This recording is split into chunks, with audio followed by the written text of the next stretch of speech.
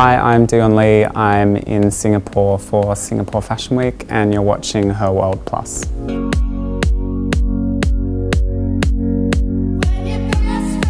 This collection, our Fall 15 collection, was first presented in New York at New York Fashion Week in February of this year. So yeah, we decided not to show in Sydney really due to timing and also because I suppose our market is more established in Australia and we're really focusing on building the brand nationally. And yeah, I was really excited to come back to Singapore and yeah, really be able to present a new collection over here.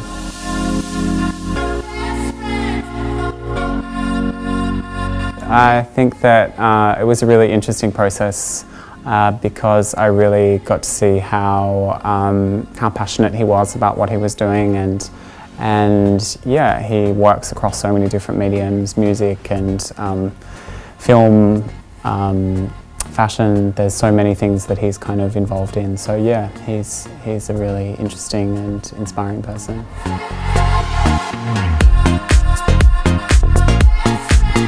I wouldn't say that there's a specific Dion Lee girl, but I definitely think that there are women that influence the work and women that I have in mind when I'm designing. Yeah, I definitely am attracted to women that have a really strong sense of character and a sense of strength and are really interested in clothes that make them feel empowered, but still in an effortless way, I suppose.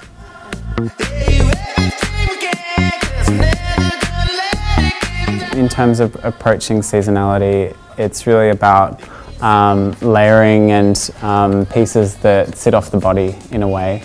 So I know that in Sydney, it really is about kind of building up looks through multiple layers and allowing that to, I suppose, break apart depending on the weather.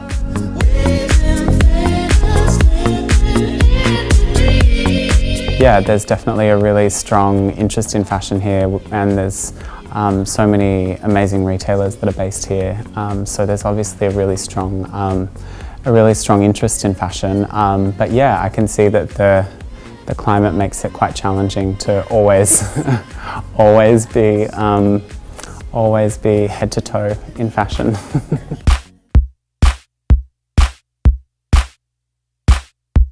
The Fall 15 show was really focusing on textures more than anything else, from a very kind of like clean, sharp text silhouette to something that felt a little bit more kind of textural. So there are many pieces in the collection that have a sense of being completely sharp, and then there are other pieces that I suppose have more of a textural element to them.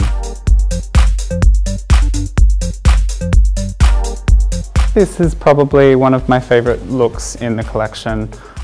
It's a silk satin that's been bonded together, and each piece has been cut on the bias and then reassembled to kind of fall open and create a sense of movement.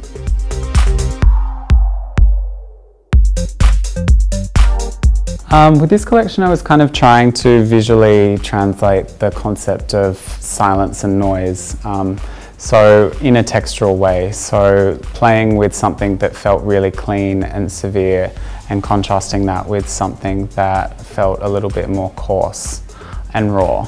I was also playing with a few different drape techniques where it was more about kind of cutting into the fabric, kind of slashing the fabric and allowing it to kind of drop open over the body, and a few drape techniques that were really about kind of like cutting into the fabric and allowing it to collapse, and using that to inform the drape so it felt easy and effortless, I suppose.